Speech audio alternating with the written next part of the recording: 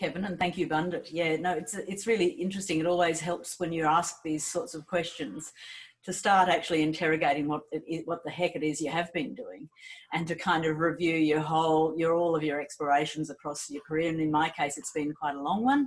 So I started practicing and designing buildings in the early 90s, 1990, and still doing so now. And I'm just going to have a little chat through, I suppose, the themes that have occupied me. So your question about boundaries was particularly interesting to me, because I think it's a particularly relevant conversation to the particular place I occupy. So where we are is in the subtropics on the eastern seaboard of Australia, and we're actually fortunate enough to inhabit one of the most benign climates on the globe.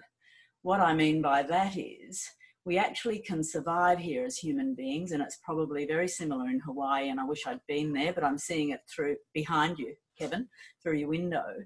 It's a climate in which humans can actually survive without any artificial heating and cooling. You know, so that's something that's kind of inspired me from my very early education. And we had a great education at the University of Queensland way back in the mid-70s when I started.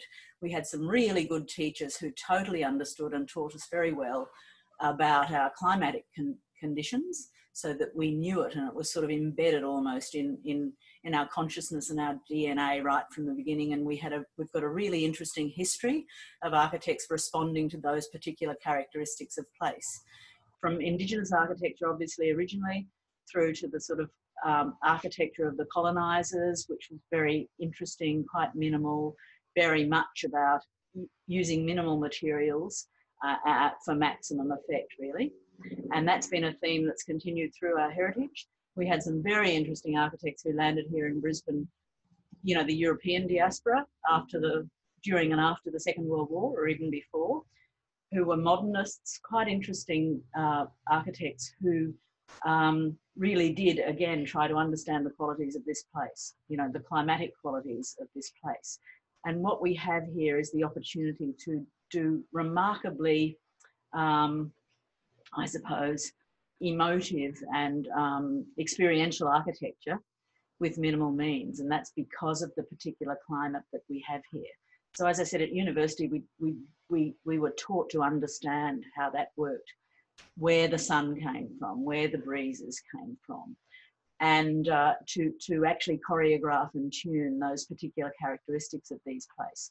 And very early on, the architecture that I was interested in was an architecture of ultimate flexibility. Minimal means, again, we can do that here. We don't need terribly much insulation.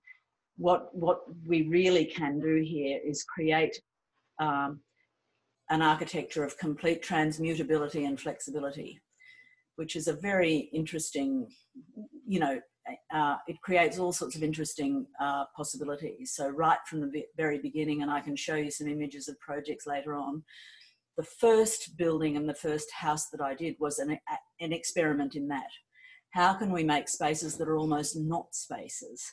So right from the beginning, just to go back to your idea about boundaries, it was about the dissolution of boundaries.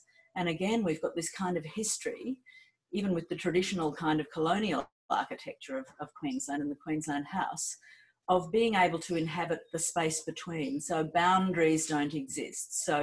So we can inhabit a very special place that's somewhere between outside, is not outside, is not inside, but it is in a very special zone between those conditions. And so to be able to create an architecture that allows that kind of occupation has been what I've been working on. And to do that, what I've been experimenting with is ultimate sort of flexibility. So the idea of actually, as I keep saying, dissolving those boundaries, being able to adjust for the occupants to be able to, with very simple means and very low technology, as the traditional architecture did, afford occupation of the most comfortable and pleasant spaces. We can live in the garden here. We can live in the garden. So European architecture doesn't apply, you know. So so it's been an interesting kind of development over many years of us working out how we actually occupy the garden. you know, and there've been different answers to that. And the way we can do it, we've got lush landscape, we've got lush, you know, beautiful lush landscape a la Hawaii. We like to think of the architecture, those of us who've been thinking about it this way, is a completely minimal sort of enclosure, you know. So getting maximum experience and maximum ability to occupy that gorgeous space somewhere between inside and outside, but the ability to kind of adjust our environment very, very easily and with simple means. So one way that happened in traditional houses was the veranda space, you know, so there's an enclosed interior, then there's often a very gorgeous and generous and wide curtilage of verandas around a house, which is basically in the garden, but it's also part of the house. And so we can occupy this really beautiful, non-specific space. So it's almost like being within the boundary, but then having the ability to change that boundary. So boundaries are pretty interesting. So that was great that you asked that question, and that's certainly what, you know, what we've been doing with the architectural experiments. And what you then find is if the physical adjustment can happen, it engenders remarkable social flexibility as well. You know, so even with small spaces, if there's ultimate flexibility in terms of the way they're occupied, if there's this absolutely, you know, no barrier, I suppose, between the interior and the garden, and that those edges change and adjust, then, you know, you've got the ultimate sort of social flexibility. So you can have quite small spaces that can be occupied in different ways, and the occupants tune them. So you tune them for privacy, and you tune them or openability, and you tune them for climatic adjustability as well. So it's a rather gorgeous thing. So that's more easily achieved at the small individual house scale. But again, throughout my kind of architectural practice, I suppose, over the last 30 years or so, I've been experimenting with that across all of the scales. So the first experiments were, you know, small scale architecture, but it is in our environment and in our place, it's totally applicable to all the scales. And so the last project I would show you and talk about is a high-rise, a subtropical high-rise building, which is sort of my sort of, I suppose, final project in my practice.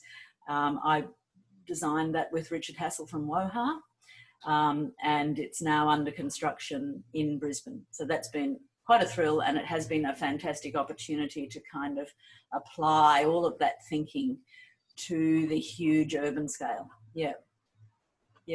So, but it's absolutely the same idea. How do we make something of that scale where each occupiable residence is completely tunable and adjustable by the occupants, doesn't need artificial heating or cooling,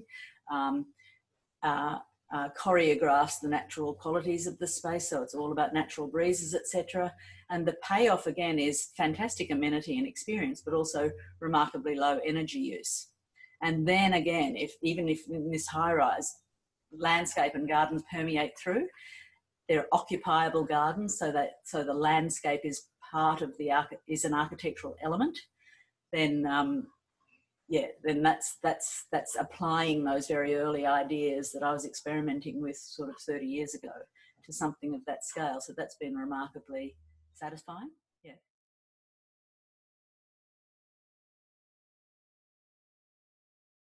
Definitely, we have to do it, and we've got remarkable opportunity to do it in a place like ours, and presumably also in Hawaii. So certainly the things that led to actually being able to do that project in Brisbane were exploring with the particular developers ideas about how can we reimagine high-rise living and high-rise residences in our subtropical city. So it was also a study that I was undertaking with a colleague, you know, ideas about how do we create an architecture of ultimate permeability in an urban context. So, you know, so like the small houses and the idea of the permeation of breezes, permeation of landscape, the permeations of humans, the idea of allowing the natural systems to flow through the infrastructure that we make. that is what we've been looking at the urban scale here. And quite a few architects have been thinking about it. We actually do have the Brisbane City Council has a design guide now that is the result of many decades of architects thinking about this in our place, and it's called Buildings That Breathe. And it's this notion that at an urban scale, we can and we should and we need to, from the point of view of sustainability and amenity and how to deal with climate change and, you know, and how the city has to survive, I suppose, and create amenity for inhabitants and increase in density without limiting opportunities. So we did a lot of studies of how that might translate to our place. And that was, the developers were particularly interested in those ideas. And so we had some schemes and modelling on various different sites in the city about how we can absolutely open up the ground plane radically so that these large buildings don't actually subtract from the public space but actually add to it and become almost create almost a kind of a network of green spaces at the ground level. So minimising the footprint on the ground, and you'll see how that kind of has resolved in this particular project I'm going to show you. Giving over public space rather than subtracting it from the city and the citizenry. The benefits of that are, as I said, this contiguous landscape shaded space that we can create in the city. So it's almost like the city is a parkland. The buildings shade the public spaces. The bases of those buildings, which are absolutely as minimal as possible, are part of a network of public space, all accessible, that unlock public space for the city and allow the permeation, as I said, of greenery. They create shade, they allow people, landscape, breezes, even wildlife, birds and things to actually kind of move through the city uninterrupted. So that is they're the foundation ideas of this large project that I'm going to show you some images of. So that was really interesting because the developers were really interested in that. And then the history of the project was I was actually in China at a tall buildings conference at the end of 2014. And I got the call from the client, and she said, and this is another nice story, woman, ex-architect, design and development manager of this really interesting development company. And so she'd sort of known about me and knew the history of my work. And so she gave me a call, and I was on the train between Shanghai and Beijing.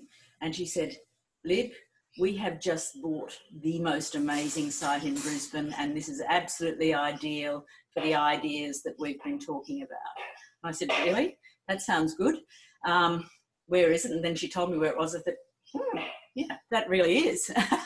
I think I might have said a four-letter word, but I thought, yeah, that actually is one of the best sites in Brisbane, and it gives us all sorts of remarkable opportunities to actually experiment with this idea that they've been keen on. And then the next thing she said to me was, and what I would like, because she knew that I knew Richard Hassel, we'd spoken together at conferences and things, and she said, what I would really like is if you and Richard could get together and come up with an amazing design and wow us. You know, this is the whole kind of development company and the other design managers. If you can wow us with a really amazing design on this site based on the ideas that we've been talking about, then you've got the job. Ooh, pinch, pinch, that never happens. So, and that is actually what has happened. So we got together, you know, and came up with a design that actually probably wowed them a little bit too much. But they, you know, to their credit, they have stuck with it and continued through, and it is now under construction on that site. So that's so that's been a really, and for me, I sort of feel that that's been quite a nice kind of, I suppose, a little bit of a culmination of the story of what I've been thinking about, as I said earlier, you know, right from the beginning stages of my practice, and then to have this opportunity to do that, to actually, I suppose, enact some of those ideas that we've been talking about at the large scale, and very much in parallel with that design guide and ideas that, as I said, the Brisbane City Council now has, called Buildings That Breathe. And as I said, that is the culmination of decades of really interesting architectural thought and experimentation here, completely inspired by this place. So, yeah, so that is a project that I'll show you. Yes.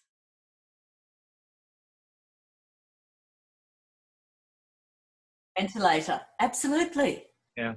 And that doesn't need to be the case in these benign environments, these breezy, benign environments with really good climatic conditions.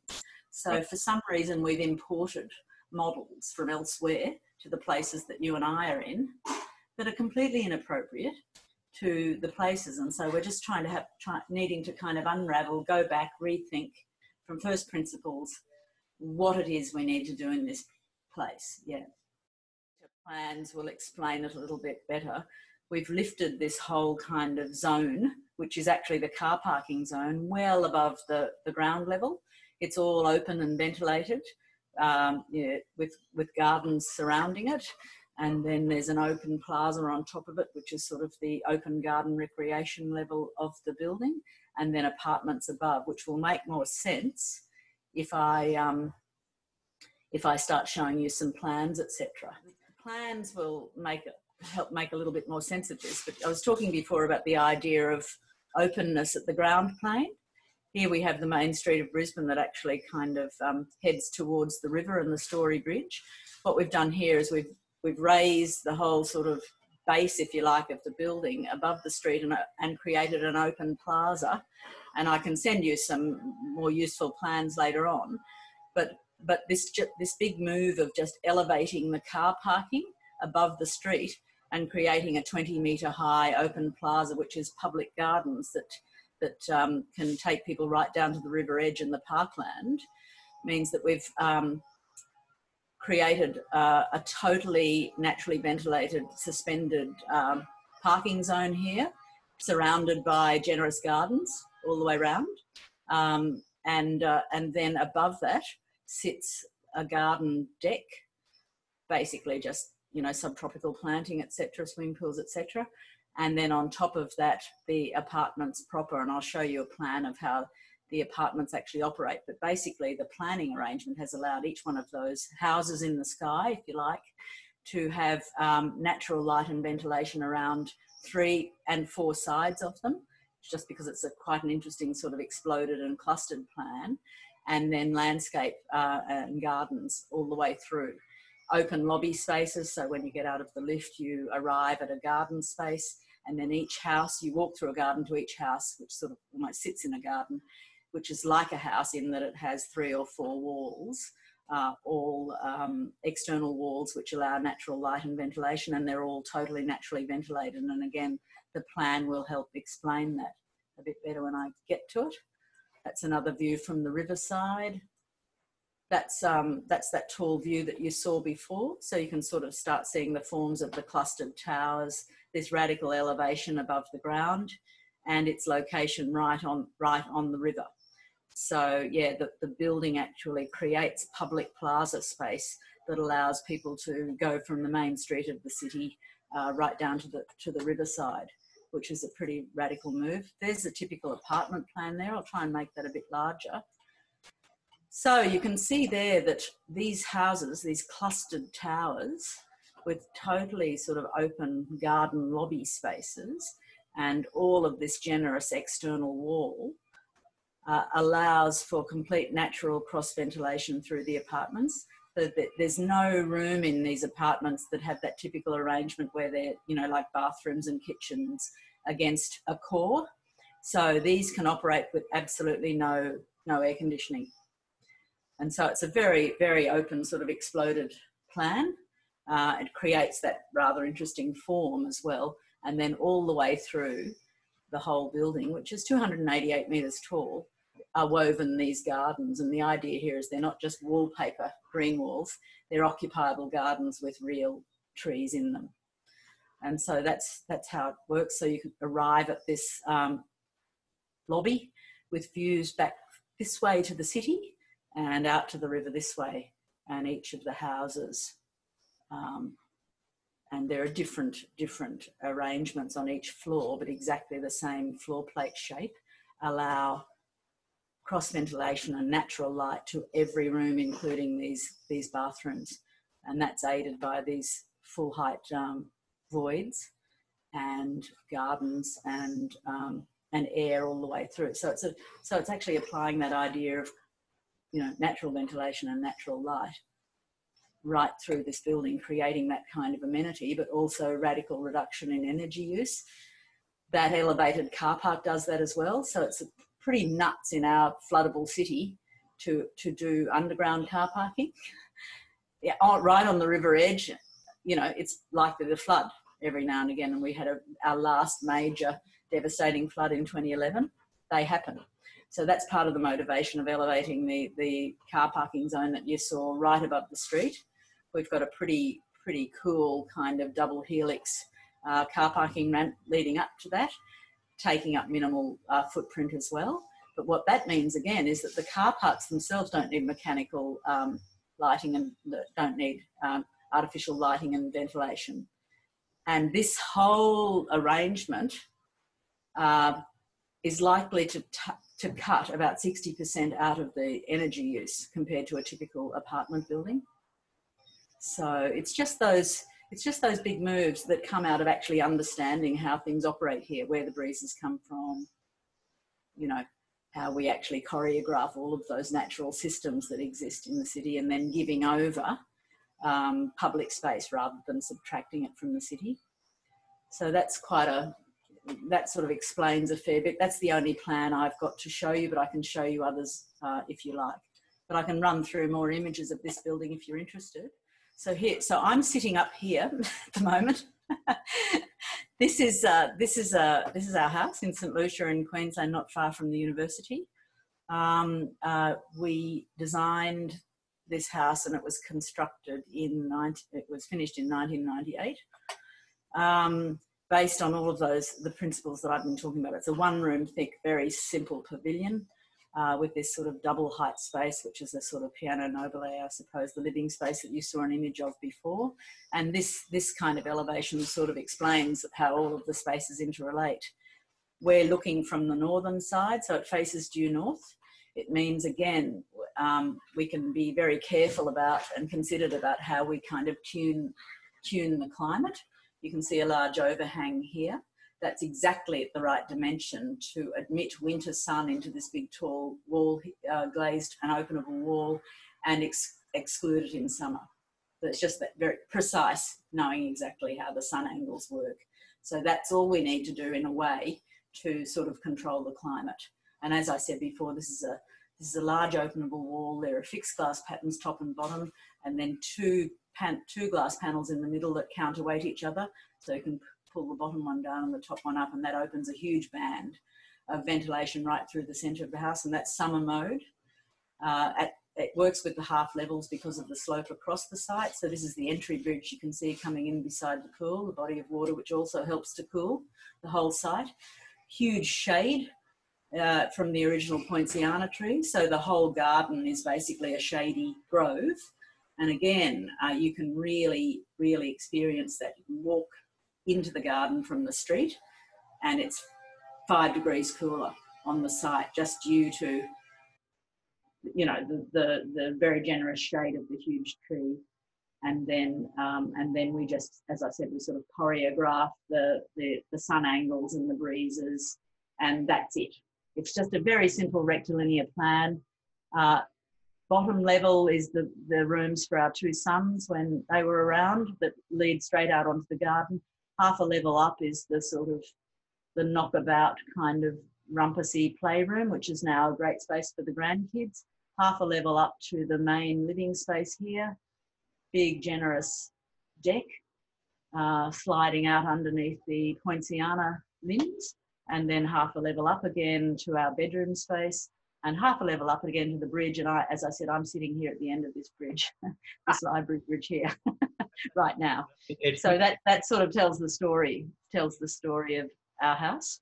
But again, you know, the same ideas that we've been thinking about right from the beginning about how do we actually make minimal enclosure that's ultimately tunable, completely responsive to the particularities of this place, eschewing eschewing superficial detail, where the operations of the building and the materials of the thing are what give it its decorative qualities as well. So it's all about, you know, the kind of inhabitation of space and enjoying all of the qualities of the space with minimal intervention, in a way, of the architecture. So that's wonderful. I'm going to be going through there. Oh no, this is one of the very early projects that I did in at the beginning of my practice. At that little beach house right on the beach on the Sunshine Coast, right behind the dunes. First experiments in, it's completely openable as well, and if I've got a plan here, I'll explain how that works. But these are just some images again of how can we use completely prosaic materials to give us the qualities of the architecture. So here, this is very simple, just ply lining, but the very dimensions of the sheet and how you sort of use cover battens are what give the kind of language of the building. This is Super 6 fibre cement roofing, and just enjoying the qualities of that, just creating the sun hoods on the northern side of this building. And there's a totally openable double layered wall on the north, which is timber shutters on the outside and huge, you know, glass sliding panels on the inside. So that again, in winter, the glass can be closed down and the timber shutters can be slid away, allowing the winter sun to come into that space that faces direct north again. But in summer, say on a summer evening, the timber shutters, you know, which allow breeze through, can be closed, glass slid away, and we can let the breeze right through. And so they're just very simple kind of low-tech details that also give the architectural quality to the house. And that was one of there's images again of that idea of the plywood dimensions itself creating the language and the character of the architecture. It's very small. I've got an obsession about smallness as well. So this house is, you know, 100 square metres, but again, spatially choreographed in an interesting way. That's the beginning. Our house is somewhere in the middle. I've got lots of other images that I could share with you later on, but so this is the kind of tiny scale right through to the scale of 443 Queen Street, but the same principles throughout, which are all about direct response to this place.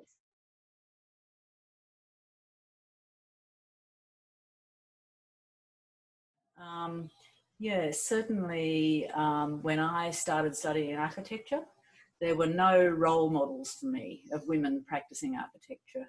What I always wanted to do was practice, because I had this incredible urge to create buildings, create architecture. I had to kind of invent my own way of practicing. I knew pretty early that I probably wasn't going to fit comfortably into a standard commercial practice, which at that stage were all run by men, I suppose. And I had developed a pretty comprehensive idea of what I wanted to do and what I wanted to experiment with in architecture. So I started my own practice very early. I did work for some small firms who were fantastic, really great, really great. Lindsay and Kerry Clare, you might have heard of them. A couple of other really good architects who are very small firms. And I started working out, crumbs, I can do this myself, because in a small practice, you pretty much have to do everything. So it was a fantastic steep learning curve, and also this very direct relationship with clients.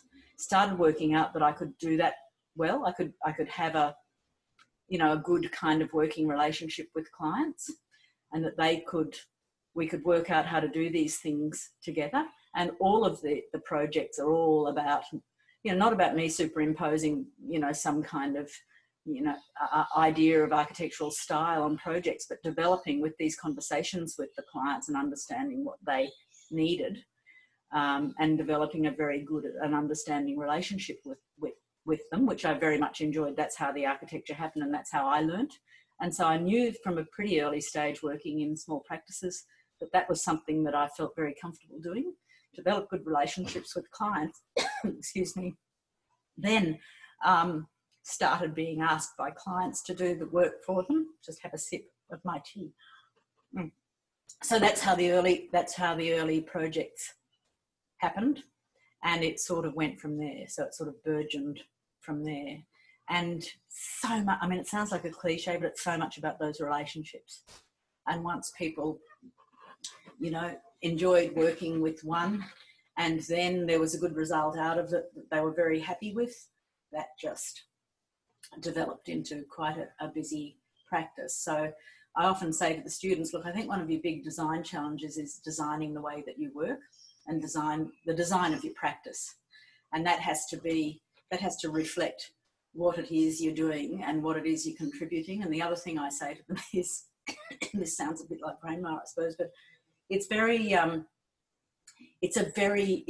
a very responsible profession. We're designing the infrastructure of the lives that we all share well into the future, and these things that we make will be here well after we're here. You better do it really well and very responsibly. It's a huge honour, but it's also a huge responsibility. So I guess from an early stage when I was practicing architecture, starting to practice architecture, I just thought, what is the contribution that you can make, and how can you make a positive contribution? So that's been one of the things that's kind of shaped the way I approach things. It was never very careerist, you know, so it was just about, you know, what's the best thing we can do. And I've always loved that Queensland history of making things from absolutely minimal means, which we've got a great tradition of. Loved that from the point of view of being responsible with resources, but also, you know, working out how we can make high impact, highly evocative, great architectural experiences with almost nothing. And then that comes into the kind of adjustability conversation that we were saying before. So the boundaries, I guess I kind of tried to dissolve the boundaries to my practice by just saying, this is how I'm going to design my way of working, and I'm not going to particularly worry about how it's been done before.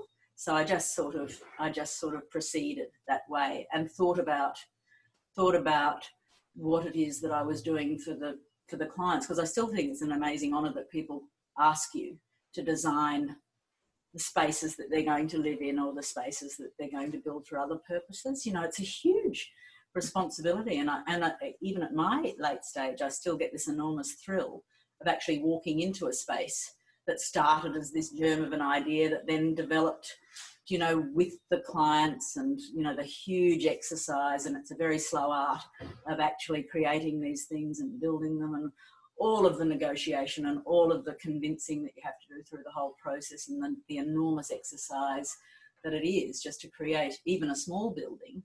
You know, I still get this enormous thrill going into those spaces. And then the other huge thrill is witnessing the people inhabiting them. And I'm old enough now to have actually witnessed people live, experiencing their whole family life in a space that, like the beach house that was on the screen before, experiencing their whole family life over 20 years or so, or 30, in that space, and it's working in the way that you might have imagined with them. So that's the kind of boundary crossing. And then over time, people just recognise, oh, well, she seems to be able to do it. I think we'd trust her to do it. And then ultimately in my career, that meant that after 21 years of my own practice, I was invited to become design director of a larger, more commercial practice. And that's the practice from which the 443 Queen Street. So I was design director of Architectus.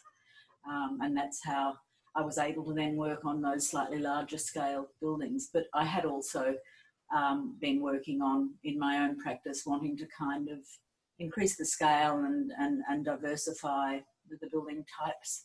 So I'd been doing schools and university colleges and things like that as well, and multiple residential stuff, just to, again, keep applying those basic principles that I felt were incredibly important in our place to different scales and different typologies.